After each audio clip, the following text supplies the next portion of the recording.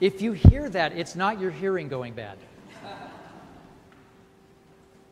That could get annoying, couldn't it? That's the organ, which seems to have a mind of its own. It's kind of working like artificial intelligence that tells you to glue your cheese to your pizza. It's that kind of thing. Sometimes with organs, when they get old and are in need of tender, loving care, notes just play by themselves. So the solution is one of two things. You climb up there, as Andy is doing as we speak, and you find that pipe, and you just pull it out of its rack, and it stops playing. And then if you're a good organist, you remember that that note is not there, and you play around those things. Or you turn off the organ. So we've opted for the first one. Andy's going to go up and pull that pipe. You'll notice in a second. But pay attention to the sermon, not to that. But I will tell you, this is all part of why we're doing this organ project. We know, don't we, that in our life of faith, worshiping together on Sunday, particularly worshiping in song, is part of what forms us and shapes us and sustains us. It's important and valuable. And so our beloved, but a little bit, is it fair to say decrepit? Is that too mean about our organ? Maybe that's pushing a little bit? It's not. It's pretty close. Our beloved organ is in need of some work, and that's why we're doing that. So God willing, we'll have an organ that really does align with the way we worship and gather in 2025, 26, 27 when it comes in, rather than what we thought we needed 100 and some years ago. How old is this organ? Is it 100 years, something like that? Ish? Yeah. So here's what I actually want to talk about. Although I'm grateful for Andy and George who navigate all this all the time, and the folks who are working on the project to renew this organ and build something that'll work for us. It's an incredible gift. So when we read a scripture passage like this gospel reading today, I often ask myself, where do we think we land in that story? Because very often growing up, what I heard was people imagining themselves standing beside Jesus, pointing at those terrible Pharisees and saying how bad they were. Right? We knew better, and we weren't like them. But here's the thing about stories like this. So Jesus is with his disciples. God forbid they eat some grain on the Sabbath. You're not supposed to pluck grain. That counts as work. You don't work on the Sabbath. Better to starve to death, I guess, than have grain to eat.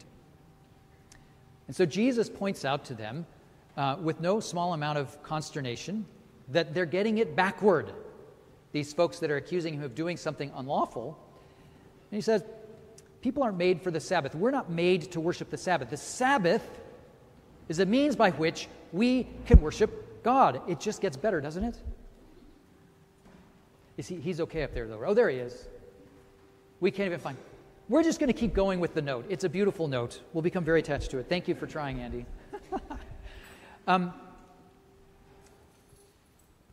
He just turned it off.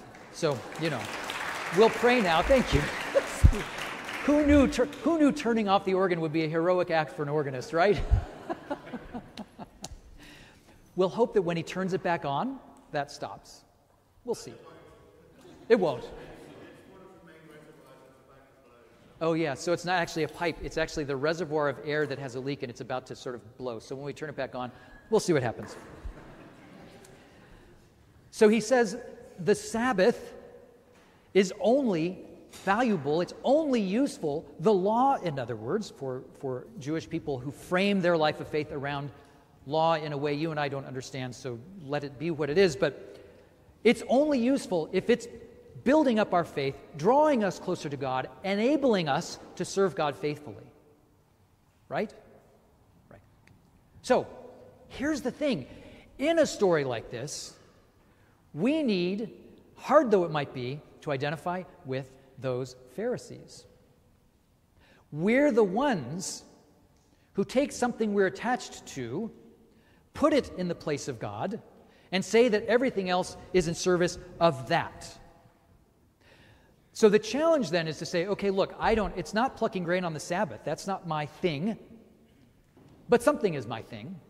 I get attached to old practices, traditions, habits, and decide that those are more important than actually simply following God where God is leading now.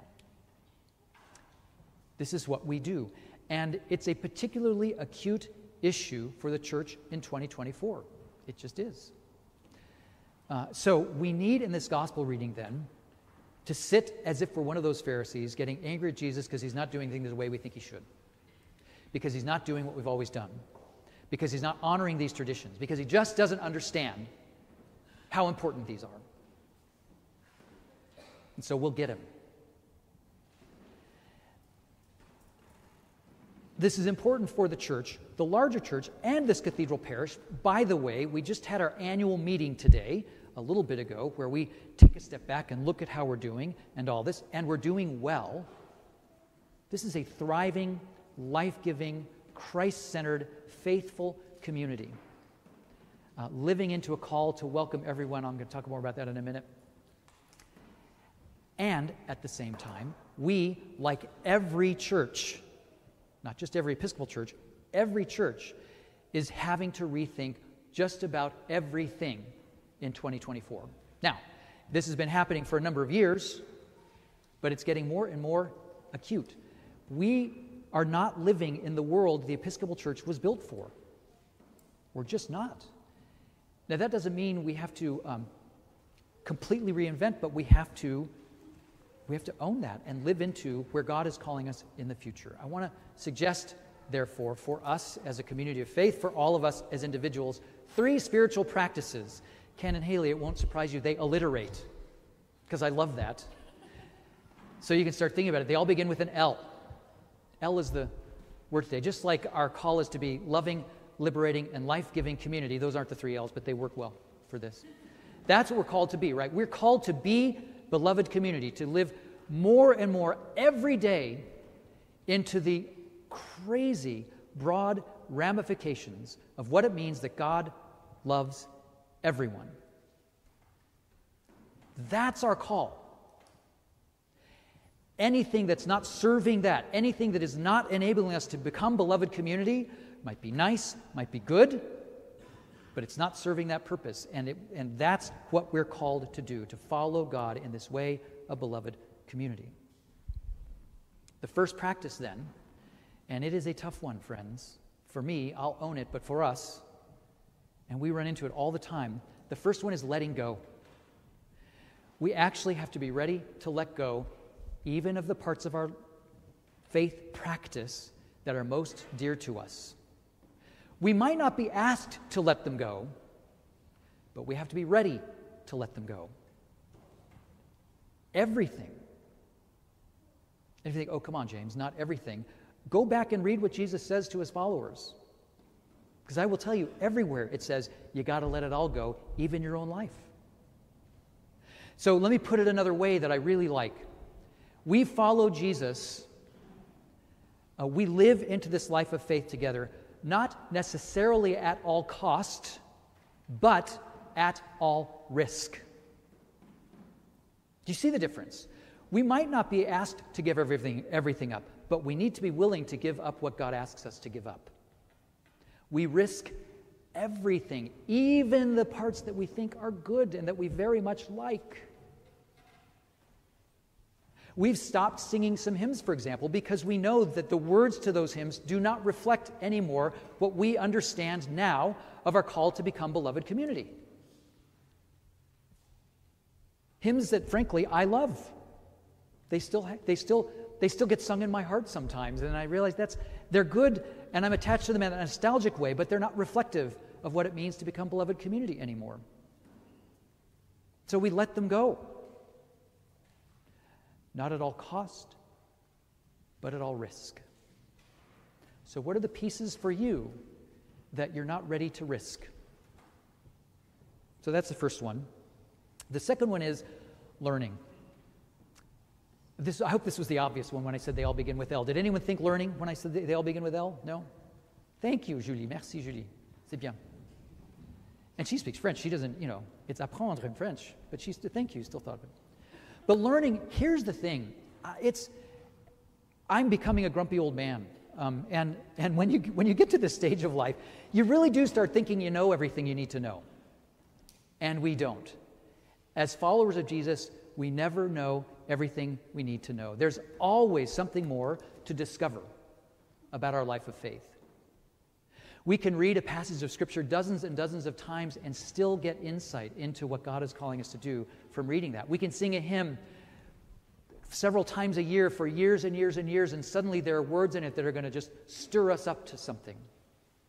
We can hear another sermon about a similar theme, and it's going to tweak us, pique us, poke us in a new way, if we let it.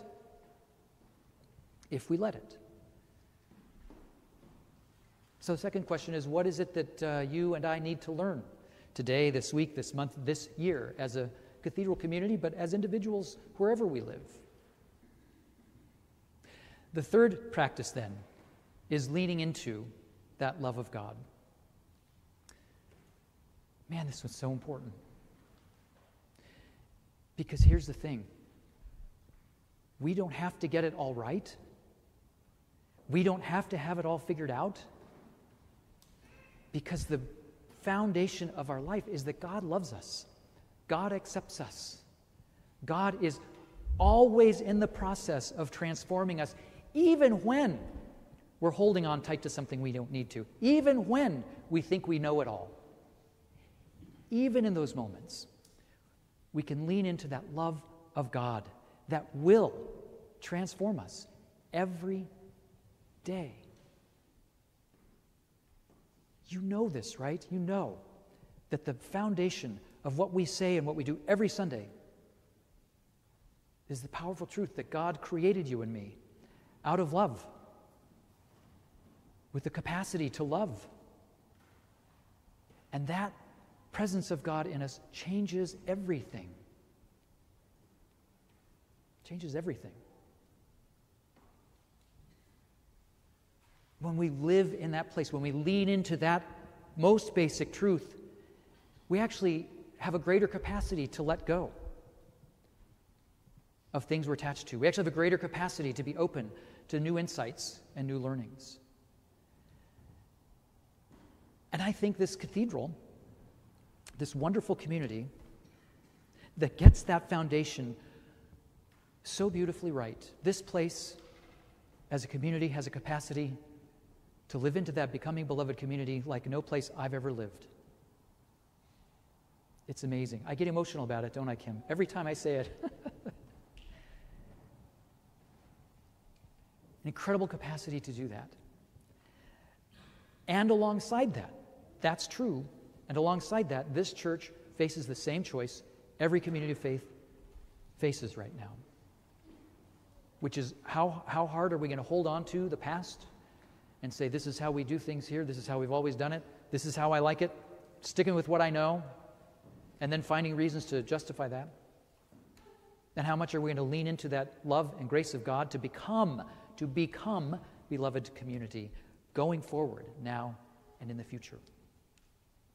So I invite us to make these practices of ours individually as a community here, and for those of you who aren't in this community all the time, take it back to wherever it is that you normally do worship. And see if there aren't ways that we can practice and embrace and live into the grace of God to let go. Be ready to let go of everything, even the things we're most attached to. To be ready to learn something new every day and every time we gather. And underneath, supporting all of it, to lean into the transforming truth of God's perfect love.